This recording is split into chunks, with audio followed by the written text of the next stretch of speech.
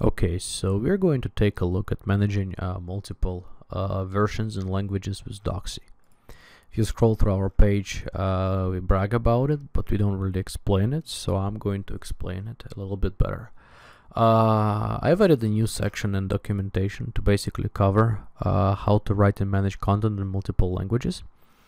For now, it's just this demo stub, but it's very helpful because it lets you easily see how you can manage your content across multiple languages using Docsie and do it in a very simple manner. So allow me to demonstrate, right? So for that I would just need to log into Docsie.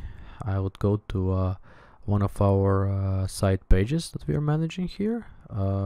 Let's say this one, version and language, right? So by default, Docsie creates for you just alpha and en, the two basic elements, right?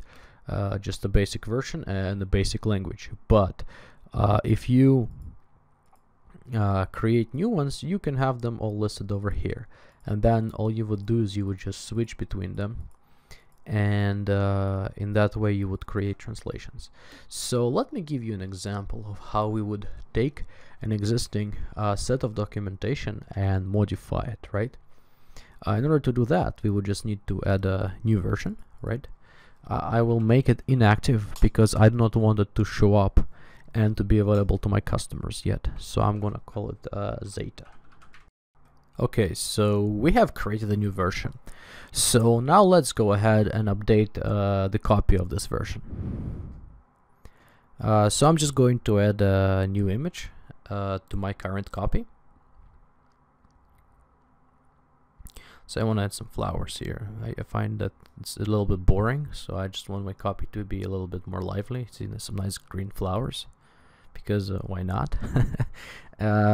And just change up some copy, right? So now that that's done, right, so we changed it up, let's go back to the page we were looking at before, which is the page with the multiple languages. And if I was to change the get param of this page to back to English and switch to version 0.03, the Zeta version that we've defined, my copy is already updated on this page, right? And that's pretty cool. And if I change back, the copy is back to what it was before. And if I changed even one version back, we have the older copy. So this lets you really have a lot of versions of your site running at the same time. So this helps you really create a lot of scenarios and create unique site content for all of your customers, while at the same time preserving your sanity, as you don't have to manage multiple HTML files, markdown files, and it's all right on your site.